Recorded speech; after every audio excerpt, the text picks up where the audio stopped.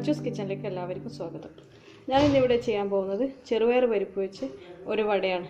അതിന് വേണ്ട ചേരുവകൾ: ചെറുപയർ പരിപ്പ് 2 കപ്പ് കുതിർത്തി 3 മണിക്കൂറോ 4 മണിക്കൂറോ കുതിർത്തി ഡ്രൈൻ ചെയ്തെടുത്തത്, ബ്രെഡ് ക്രംസ്, പുതിന ഇല, മല്ലിയില, ഉള്ളി ഒരെണ്ണം ചെറുതായി ചോപ്പ് ചെയ്തത്, ഇഞ്ചി വെളുത്തുള്ളി പച്ചമുളക് പേസ്റ്റാക്കിയത്, ജീരകം, ചെറിയ ജീരകം ആവശ്യത്തിന്, 1/4 ടീസ്പൂൺ ഗരം മസാല, മഞ്ഞൾപ്പൊടി, മുളക് പൊടി.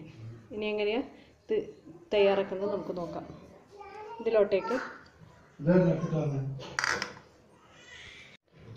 ഇഞ്ചി വെളുത്തുള്ളി പച്ചമുളക് പേസ്റ്റ്, ഒരു ഉള്ളി, ചെറിയ ജീരകം, ഗരം മസാല പൊടി,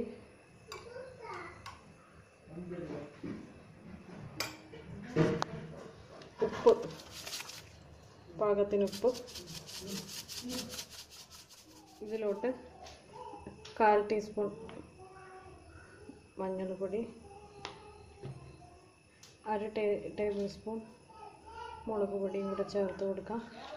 ശേഷം പതിയെ കുഴച്ചെടുക്കാം. ആവശ്യത്തിനനുസരിച്ച് ബ്രെഡ് ക്രംസ് ചേർക്കേണ്ടതാണ്.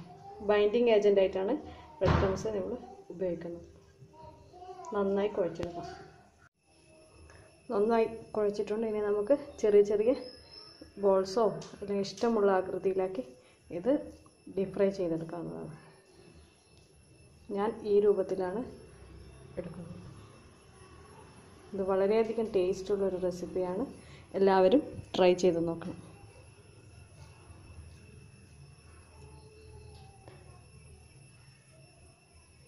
ഇതുപോലെ എല്ലാ കൂട്ടും നമുക്ക് ഷേപ്പാക്കി എടുക്കാം.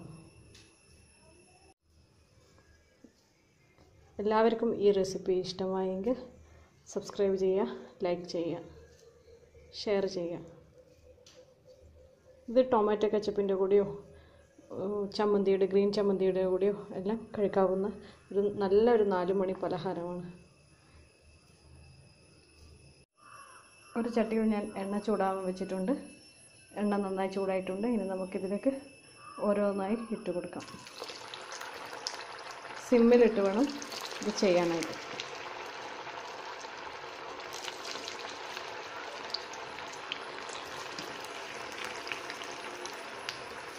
ഇതുപോലെ എല്ലാം ഇട്ട് കൊടുക്കാം. വളരെയധികം സ്വാദിഷ്ടമായ ചെറുപയർ പരിപ്പ് വട റെഡി ആയിട്ടുണ്ട്. എല്ലാവരും ഇത് വീട്ടിൽ ട്രൈ ചെയ്ത് നോക്കണം. വളരെ ടേസ്റ്റിയുള്ള റെസിപ്പിയാണിത്.